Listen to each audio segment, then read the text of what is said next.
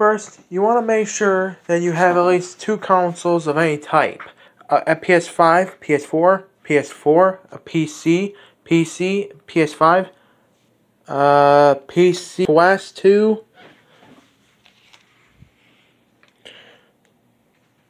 or a mixture of a combination. To enjoy Rec Room split screen mode, you have to have at least 2 consoles with 1 active account on each one. Turn on both consoles. Make sure you have 2 monitors as well, like a TV or a PC monitor. I recommend a PC monitor and a TV so you can at least play in the same room. Because of this, I will be using OBS with an Elgato capture card. Start Rec Room on both of your consoles.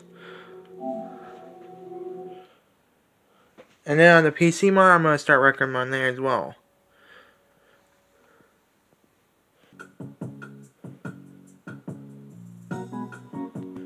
Log into the account the host will be playing as.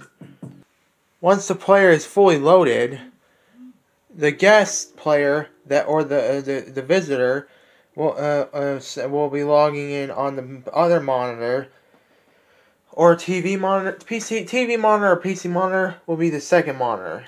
Frame rate will take a dip because on my OBS because it's a little bit slower, but if you log on here with 2 consoles, 2 monitors, a Elgato capture card, and 2 controllers, and you should be good to go.